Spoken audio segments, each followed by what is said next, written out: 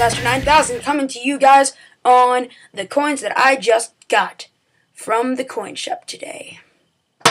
Alright, first things first, I'm going to start out with a cool coin that I got for under spot price. I got this 63 Franklin half. It's not very good condition. I mean, I'm guessing like a VF according to what he graded it. But I got this for like 10 bucks. Spotted that one for under spot. You know, it's weird because it was a coin shop, and I think, you know, he'd know. I just guess he didn't update his prices and got this cool 63 Frank. That's my second Franklin half. That's cool. Here, let me get this light. That's better. Okay, so I got two new Mercury dimes.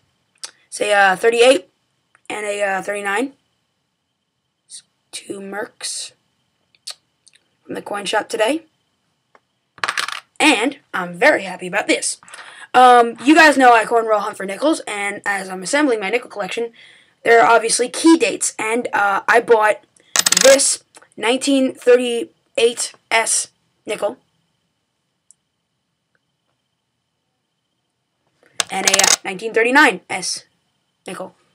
Didn't really buy them in specifically good condition because I didn't want them to stand out. My collection's full of circulated coins, so yeah. But what I did buy in uncirculated condition,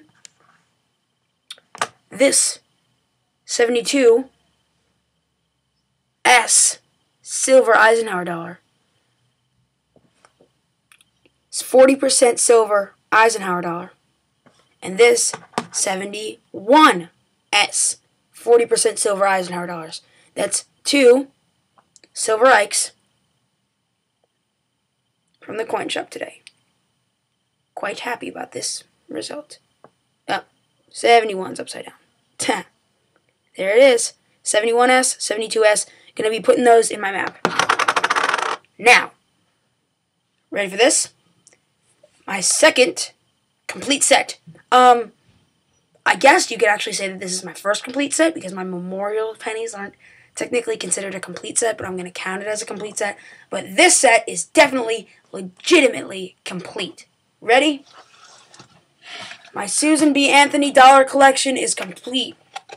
Complete collection of Susan B. Anthony dollars. I got the 1981 PD and S varieties today at the coin shop. They are the hardest ones to get, with the lowest being 3 million mintages, which is pretty darn low.